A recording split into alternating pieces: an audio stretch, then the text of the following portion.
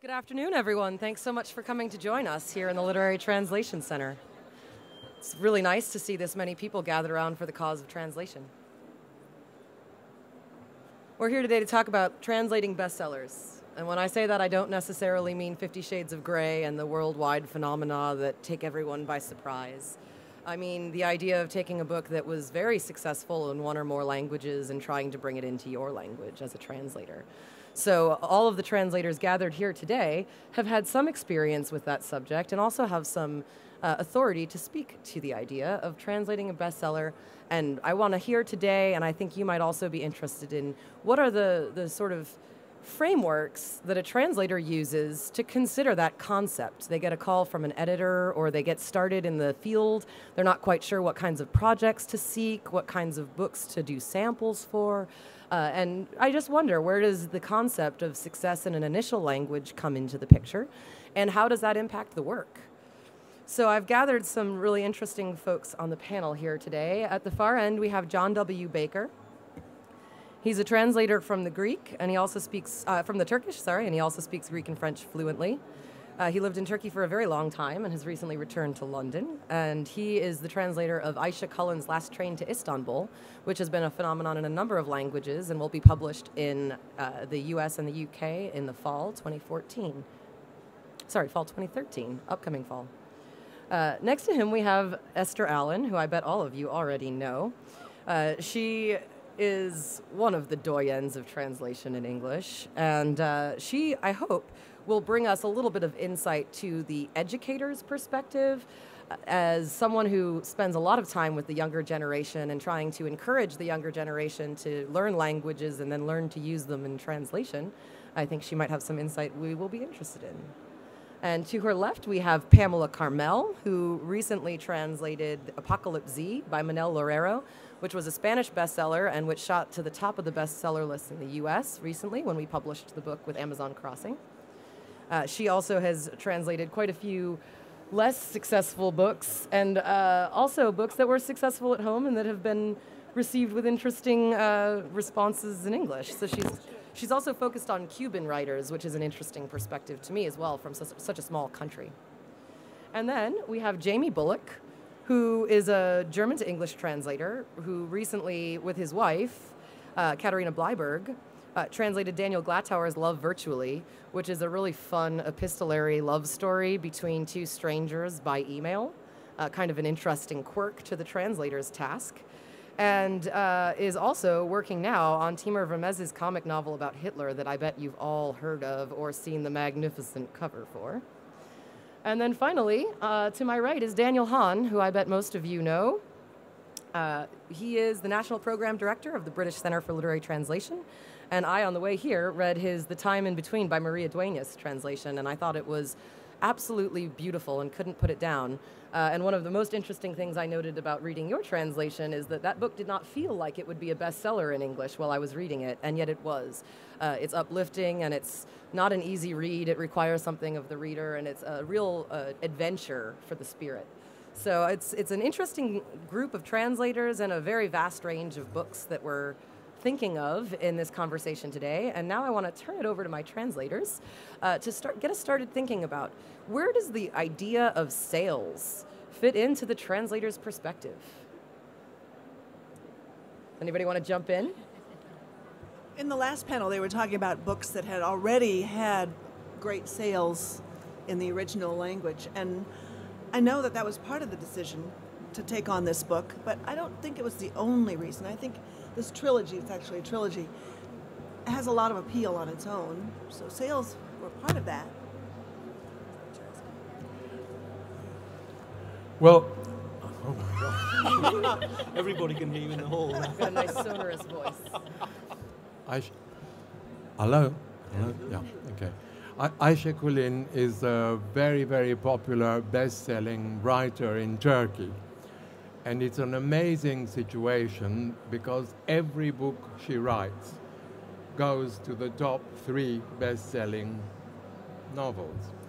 So when she approached me to translate her book, I felt that all I had to do was to translate and in essence give what she has been giving to the Turkish public, making it an easy read and hopefully capture the essence of what she's all about.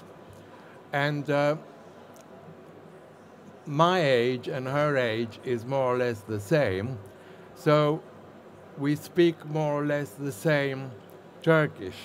I have to explain that in Turkey, the language is being modernized all the time. So, whereas in the past, people my age would use a lot of Arabic and Farsi words, they are eliminating them now as much as possible, which makes it, as far as I'm concerned, more difficult to translate as beautifully and accurately as I could with her, which is the 50s Turkish.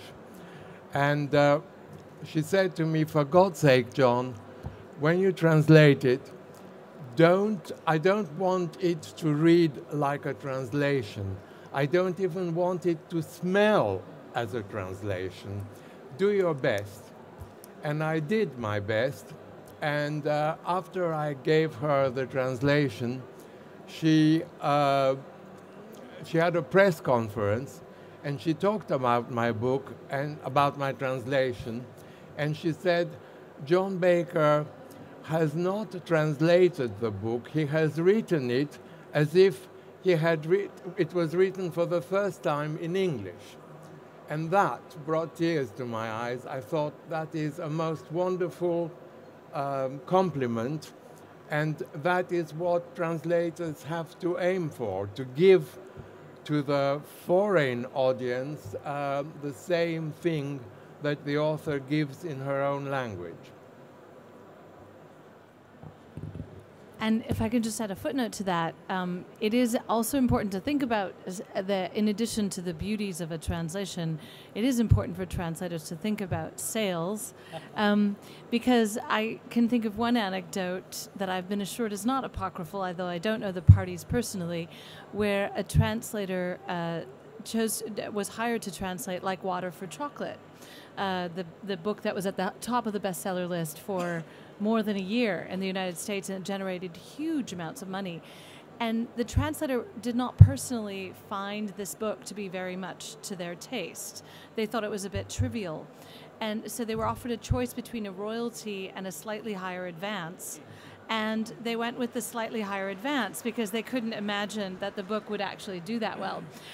And they are still writhing at what might have been. So I do think as a translator of books that are in that very, very commercial domain, you have to be aware of the possibility that a book could sell very well and ask for that stake in the book that publishers will give you if you show that you really consider yourself to be a stakeholder and you demand that stake. Hello. If I can, I'm glad I wasn't the first one to strike a venal note into this discussion. But there is, certainly for British translators, a financial incentive there. It's quite a minor one. I mean, you have to be looking at very large sales before you earn out your advance, given the royalty which exists as 1% or 0.5%, depending on whether the book's hardback or paperback. And this doesn't always exist for some of our European colleagues. I don't know whether you've come across this, but I was recently at a very interesting week in Germany where I was speaking to several translators who are all translating the same book that I am. And very few of them actually get any royalty whatsoever. It's a flat fee. So for them, this same incentive does not exist. But certainly for us here, you want to get behind the book and make it work. Yes, because I mean, it's always going to be a gamble, and you always assume you're not going to get any money, but you never know because one day it might happen. There's a translator who might be in this room, she was here earlier, who posted on Facebook yesterday, I got my first royalty check today. And you can tell every other translator on Facebook simultaneously went, I'm sorry, you got a what? We all have royalty clauses, certainly in the UK and to some extent in the US, though it's often a symbolic thing, as Esther said, it's about acknowledging our stake in it. But of course we never know what's going to be a bestseller, otherwise we'd be making more money than we are now. But one of the reasons we don't know is because the fact that something is a bestseller in Spain does not in any way guarantee that it's going to be a bestseller anywhere else.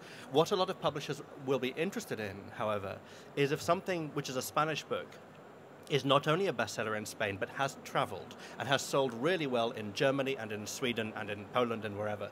So the idea that the book is not only potentially a popular book, but also has the capacity to reach an audience which is not just a domestic audience. That was actually the case with Apocalypse Z. It was already started, the translation was already begun in Italian when I started the English one. And it was doing well. It was doing very well in Italy. So I think Amazon, this is an Amazon Crossing publication. I think they had an idea that it was going to go. I'm curious about the writing as a measure for whether the book will translate. I like the idea of thinking about traveling to multiple languages, and as a translator, that is something that you could consider. I'm curious if there's a germ in the original that you can read for as well, or that rings familiar to your ear. I really liked the idea of rewriting it in your language is the ultimate compliment. The idea of making it an easy read and having the reader not necessarily know that it's a translation. Is there something that a translator can teach themselves to try to understand that when they're reading? I'm an editor, so it's my job to pretend I can do that. Can you repeat the question, please? If you were to read a Turkish novel, could you gauge from the writing whether the translation would flow as though written in English and become an easy read that captivates the English reader? Is there something in the raw material of the writing? I think that the fact that it has already traveled is a very clear data point, and I'm just curious as seasoned translators if you feel that you've honed the ear. Well, I personally believe that a translator, for a start, has to speak the language he is translating from, as well as the language he is translating to. And I've come across a number of situations which I won't go into, but a very good example is there's when Aisha Kulin asked me to translate her book, she didn't interview me. She asked me, how do you translate the word kuzum? And I thought it's a very strange question. Kuzum is literally translated, my lamb. But depending on the speaker, it can mean darling, love, my cutie, my baby, my darling, anything, depending on the speaker. And she is not alone. I was reading an article recently. Gustave Flaubert, who wrote Madame Bovary, a lot of translations have been made in the past 100 years, over 100 years, and Mon Petit Chat, my little cat, also has been translated in umpteen ways, depending on the translator's perception of the word. So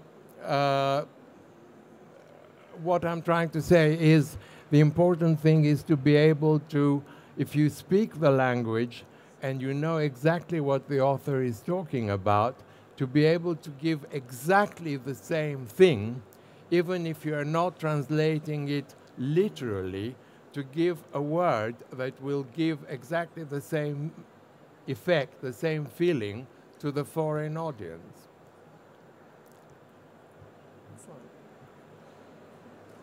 I'm curious. Oh, do you want to jump in? I was just going to say,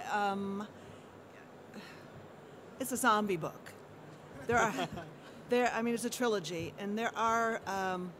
I really didn't know anything about zombies before. I had to read up. I do now. I read World War Z. I saw what's it called? Zombieland, Woody Harrelson's movie. I studied. But I almost think that what I'm shooting for in language, at least in this genre, is something that devotees of zombie literature will recognize to a certain extent, with a thin patina of Spanish culture. Not too much, but enough so that they say, oh, I can travel to another country and still read about my favorite thing, zombies. So in the case at least of genre fiction, there is an expectation on the part of the reader that I'll be able to follow this story. It won't be too far out, and yet I get a little extra value along with it. So the language isn't exactly the same from the Spanish sensibility to English, of course, obviously, and American English at that, but there's a certain assumption about what you're going to get when you do a zombie book or one like it. You also, I mean, to go back to your question originally, you have to have an ear for what's happening in the writing anyway. I mean, this is a big part of your job. Whether it's easy, whether it's complex, whether the texture is like this or the texture is like that, a large part of your job is getting a sense of that, and then, as John said, being able to replicate that in the original. I think you can't be a translator unless you have a sense of that thing, which might be music and it might be flavor. I mean, however you want to describe it. Because obviously there are lots of books which, if you were to translate them into a nice, fluent, easy English, it would be completely inappropriate translation because it wasn't a nice, fluent, original Polish, Turkish, German, or Greek. But I think you have to have an ear for it, whatever kind of book it is. That's the first most important thing. Esther, I'm curious about how you teach these things. Well, yes, I actually don't offer a class on translating bestsellers. maybe I will after this. But no, I mean, I think that to what you were saying, one of the interesting things about bestsellers is that there is a kind of international language of bestsellerdom for certain books, for detective novels, for thrillers, for zombie books, and a lot of this stuff emanates out of English. So what I tell my students when I take them through a course where we translate we translate journalism, we translate diplomacy, we translate scientific text, I say, don't try to translate a kind of text you've never read. If you're going to be translating a thriller into English, read a lot of thrillers in English so that you understand the rhythm, the pacing, the kinds of sentences, because these aren't books that necessarily are seeking to be particularly original. They're seeking to, touch on pleasure centers that are well established and that look for certain things, and all you have to do is gratify those things which are formulaic.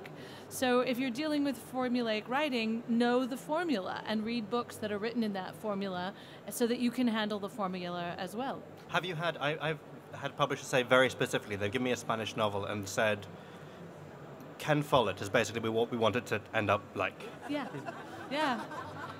This might actually mean, if there are certain things you're going to change, like make the sentences shorter or longer or whatever, but that is the kind of bestseller we want it to be. And they decide. I mean, they decide that something is going to be a bestseller in a sense. How do you feel about that? Can I say one more thing here? Oh yeah, what does he think? Go on, you are. I also want to say though that Manel Loredo, the Spanish author, writes very well.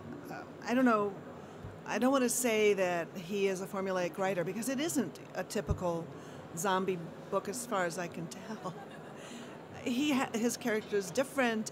He's appealing. He's sort of a milquetoast at the beginning, and then he becomes kind of a warrior at the end of the trilogy to survive. And the writing is thoughtful and a bit philosophical. In fact, some of the Amazon blogs haven't liked that he's too emotional sometimes. But he is unusual in that I think he has passion, maybe, and not just a slasher. I don't know what. But the thing that I had to do was get rid of my prejudice about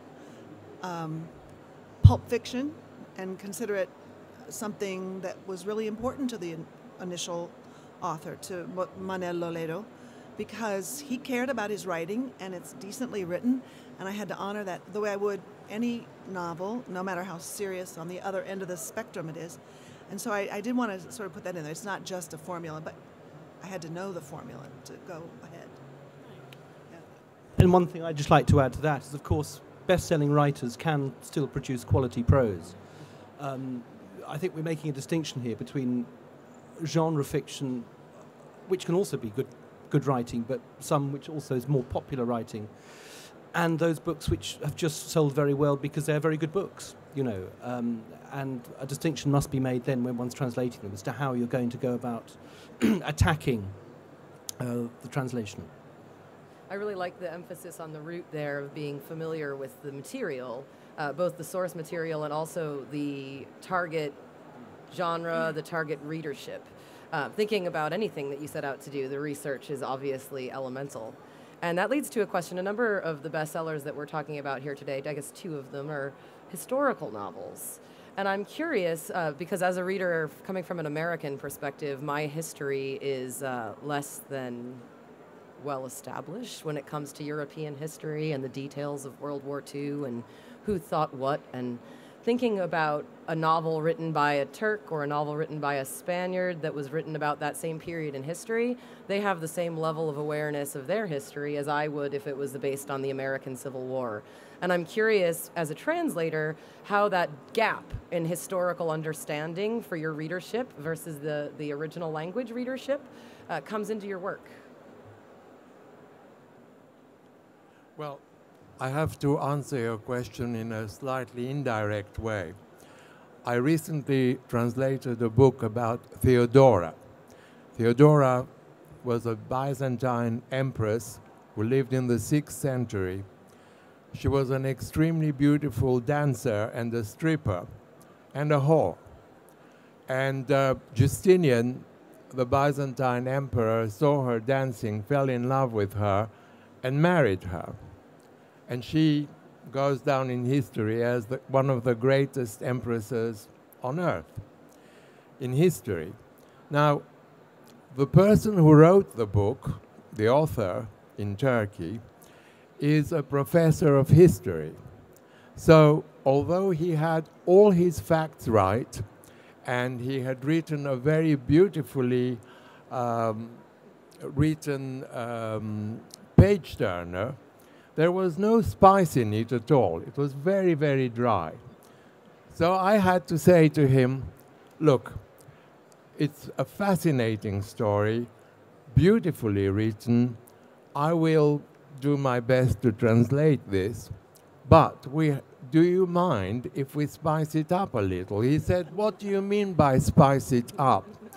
Well, I said, Justinian, the emperor, the first night they are together, he takes her in his arms and he takes her to his bedroom. End of chapter. I said, this is Theodora. Theodora, a hooker, a whore. She made men mad about her, and you're going to leave the chapter there? You know, I mean, for God's sake, we've got 50 Shades of Grey and whatever, and you are ending it like 100 years ago.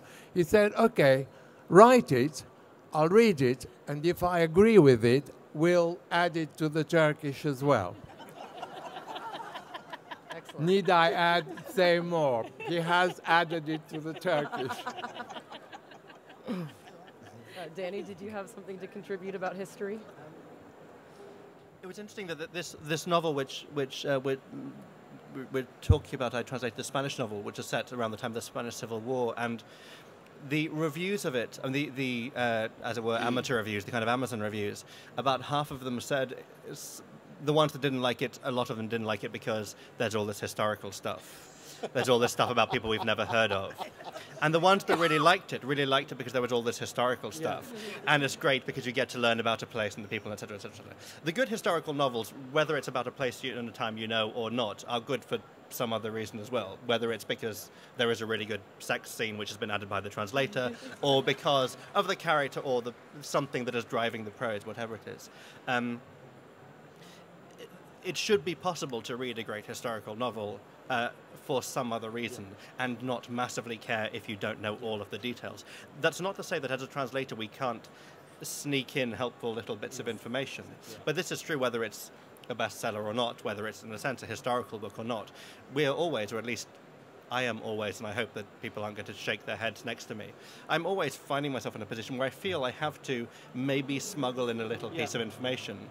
Where if a character is referred to in this book as Franco, if I'm translating for a place where I don't assume that people will know who Franco is, where absolutely every one of the original readers would know, I might say General Franco.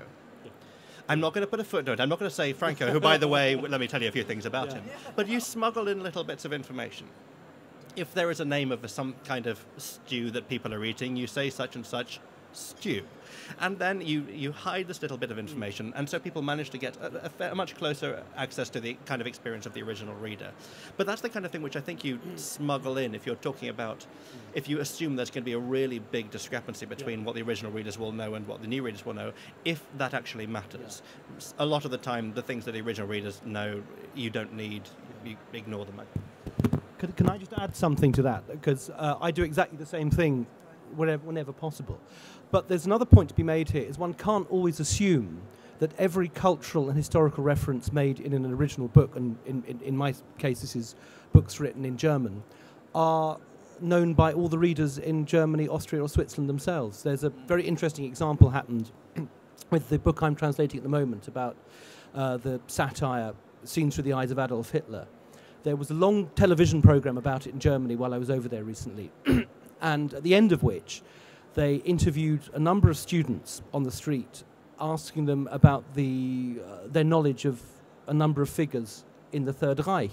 And it was extraordinary just how ignorant a lot of these Germans were about people like Martin Bormann or even Goebbels. You know, not everybody had even heard of Goebbels. So one can't assume that English readers are going to be losing something that all the German readers will have got.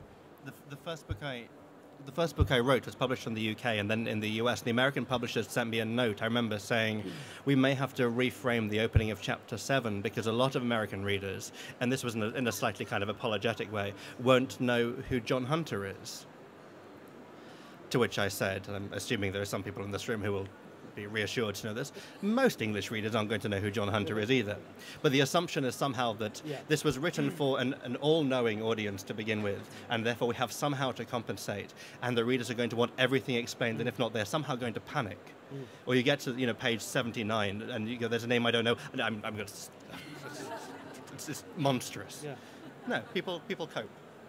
I look up, when I read a book and I don't know a name, I look it up. Simple as that. Or something, I look it up, I find out. Yes, exactly. Well, especially in the era of Google, right? I mean, it's so easy to look things up. But just as a footnote to what you were saying, both of you, and to try and turn my mind away from the image of the Empress Theodora, that that I was really all I want to go. That's not just where I want to go right now. Susan Bernofsky, who's sitting over there, and I have edited a collection of essays by translators with support from Amazon, hence I'm plugging it here. And there's an essay in there by a man named Jason Grunebaum who translates from the Hindi. And there's a really interesting bit about how he doesn't call it smuggling in, Danny, because I don't think it's smuggling in if it's a piece of information that is absolutely there within the word for the original reader. The original reader just doesn't need General Franco because the original reader, General is there as part of the word for the original reader. Translating it from the culture rather than translating it from the word. So Jason, who translates from the Hindi, has all these mentions of these holidays that any reader in the Hindi knows exactly all of the specifics of these very intricate Indian holidays. If this were a 19th century text, if it was Émile Zola and he were an academic translator from the French, he would put a footnote. But a contemporary English translation practice for any contemporary literature, not just bestsellers, but any novel, even a very high literary novel, absolutely eschews the use of footnotes for a translated piece of fiction. So what Jason does is simply explains the Hindu holiday for his readers who are just not going to know anything about it and who need to understand it in order to follow what comes in the novel. If they didn't need to understand it, I think he could just leave it and somebody could Google it if they really wanted to know. So again, it's kind of a case-by-case basis, but the point is we never use footnotes in translating, although in other places they do. In Russian, for example, I believe that the translation of contemporary fiction is quite often accompanied by extensive footnotes by the translator. But English usage just doesn't accept that. So, is it time for us to be wrapping up? Are you in charge? Just one more thing to add to that. The rule of thumb, I think we've all agreed, is if the information advances the story, and you can ignore it if it really isn't necessary. There's a third kind of information, sort of, that appears in this book, and I've seen it in other books, and that is where the original audience didn't have a prejudice or weren't affected by some stray comment that we in English would be. And the example is this, that in the book they talk about this wasteland that's inhabited only by zombies, and they call it the Wild West. Okay? But then they talk about all the zombies they've killed, and they call them dead Indians and dead Apaches.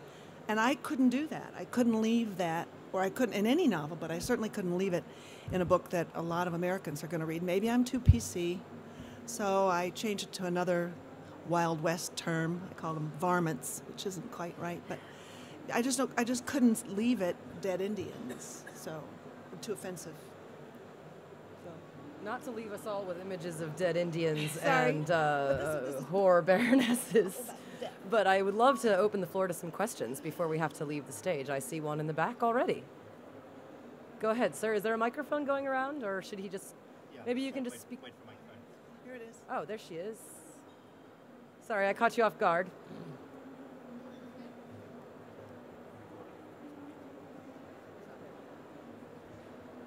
Thanks. It's about footnotes and e-reading, and I'm quite accustomed now with my Kindle to click on a word and have a dictionary definition. I just wondered if that's something, as translators, you're being drawn into or see opportunities in. Yes. It was something actually we discussed when I was in Germany recently, and I was talking about the Hitler book I'm translating. It was a workshop where I was there with 11 other translators and the author for a week. And the Italian and Spanish translators were making the original publisher, pull her hair out, because they were planning endless footnotes and glossaries and 900 other pages based on all these things. But we did see that in electronic editions, that kind of thing might be much easier. In the digital book market, that kind of, it's less intrusive than it is in published works. So that may be something that be more common in the future. But that's about everything, not just translations, yeah. I think. Yeah. Because I think the mode of reading becomes slightly different. Yes. I think one of the reasons we don't like footnotes in translations is because we don't like footnotes in novels. I mean, I think if I read a contemporary British novel which had footnote explaining national holidays, that would irritate me as well. The reason I don't like... Gets a free card. Yes, this is a problem. Yes, the way I read English novels, the way I read translated novels is sort of the same, and things that annoy me in one annoy me in the other. So I think the opportunities are also the same, that because we'll start thinking about what you can do with a piece of writing in English, regardless of whether the English is the original incarnation or not, what we can do, what the technology allows us to do as consumers of that will change regardless of where this English started. Yeah, true.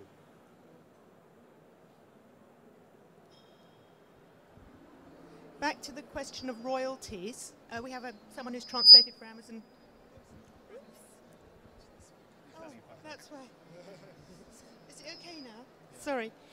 On the question of royalties, there's a translator here who's done a book for Amazon Crossing, and I have heard that Amazon Crossing have unusual structures for paying translators involving much larger than usual royalties, so the translator, as it were, takes a risk along with the publisher. Can you tell us anything about your deal with them? I can take this one since I'm the editor for Amazon Crossing. We are experimenting with the ways to pay translators, and right now our structure is generally a fee, which is not an advance against future royalties. It's just a flat fee that we pay when the work is done, and then royalties that start paying on the first sale. So, and they are higher than the 0.5% or the 1%, but it's negotiable by the book, so it'll vary based on the translator and the project and what the fee turns out to be. Things like timelines are a factor too. So what we're trying to do is get many translators working, many books published in translation, and there's a lot of ways to go about doing that. So I think that the real goal is to get translators paid regularly so they can keep translating. And if they should intelligently choose a book that did well in its original language and that they translate beautifully and that does well in English, they begin to benefit the same day we do. Thank you. Yes. Yeah. How did you start in the translation industry? How did you get your first book? I was a graduate student. It was a project for my MFA in creative writing. And I found the author when I was looking in a foreign bookstore in Miami, and there she was, and that was what it was for me. Mine was a sample for a translator, for a publishing house. I think there's a lot of luck. Yeah. And a lot of luck. Luck and yes, it's an accident, which is either a good thing or a bad thing, depending on. I was asked by a friend to read a book to tell her if it was any good because it was in Portuguese and she doesn't read Portuguese. And I said, yes, this is wonderful, you should publish it. And then she said, do you want to translate it? And I said, yes. Having no intention of being a translator, and what the hell was I thinking? And I then had one of those kind of next morning, yes? What do you mean, yes?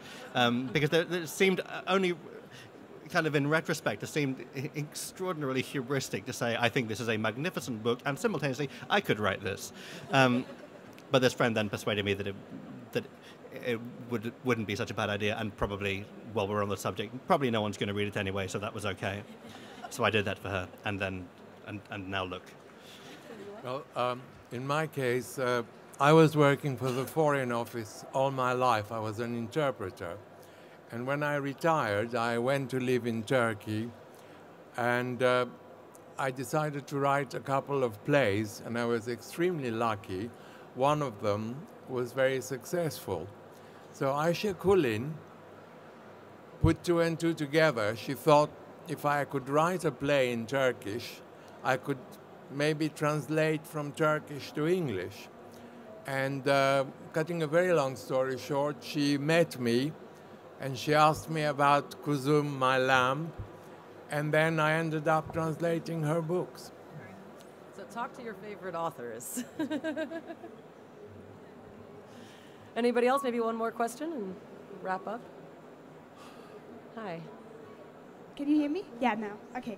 I was wondering if you feel more pressure when there's a best-selling novel to be translated, not just from the publisher, but also from the public, the reading public. If there's a lot of publicity around a novel, is that changing the way you translate?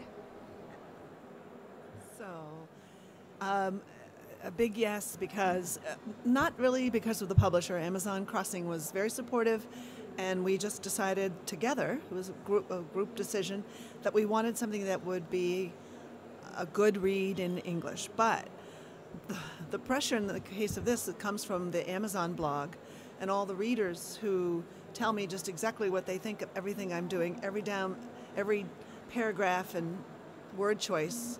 And most of it's good, but some of it's kind of off-putting. And the pressure I have, because many of those avid readers have tracked me down after the first book. I don't know how they found me, but they did. And they were exhorting me to hurry up with that second book. And some of it was kind of creepy. So I did have some pressure from the readership. Not so much from Amazon. Can I just say, not normally, but with the one I'm doing at the moment, yes, huge amounts of pressure, because it's already been written about in the British press over a year before we're actually publishing it here.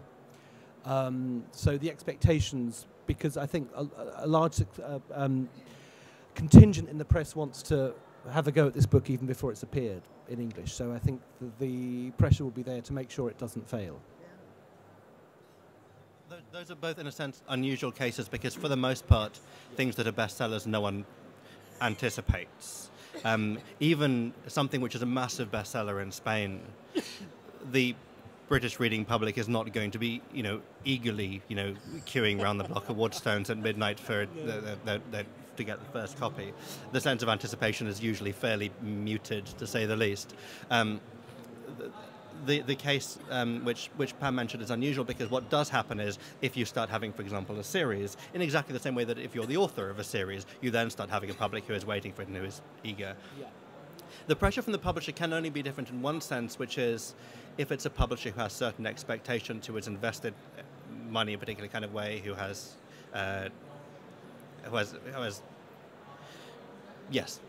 expectations which you then have a certain responsibility for delivering. I just wanted to also add that I had to audition for this book.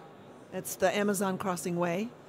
And so by the time I was finished working with that particular editor through the auditioning process, and I don't know how many people were also auditioning, she never told me, But I knew I could work with them very well by the end of that process. I knew that I could deliver, and they knew I could deliver what they wanted and what I was willing to do. And there really wasn't a lot of confusion from them or pressure. So it was a nice process, actually. I think we are probably out of time. Can we take one more question? Yeah. Thanks.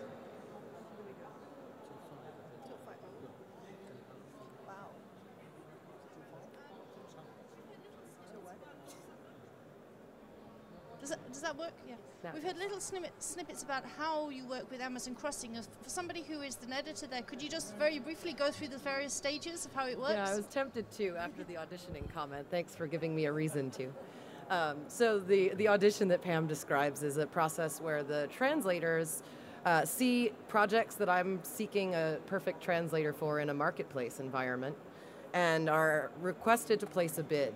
And what that includes is a timeline that you could commit to, a fee that you would be comfortable with, and a royalty that you would be comfortable with, and a short snippet translation of a piece of the book. So the goal there is for us to have something to share with our authors to say this is the translator we're matching you with and this is why. A lot of translator matchmaking over time has been very much based on who you know and how you found them and if the author brought someone along with them or if the agent suggested someone. And Amazon Crossing is doing about 30 books a year, which is a lot of people for me to personally know. I have a lot of translators in my Rolodex, but not quite that many. And the books come from different languages, and the process is not very democratic in the traditional approach. There's not necessarily going to be a perfect match in voice.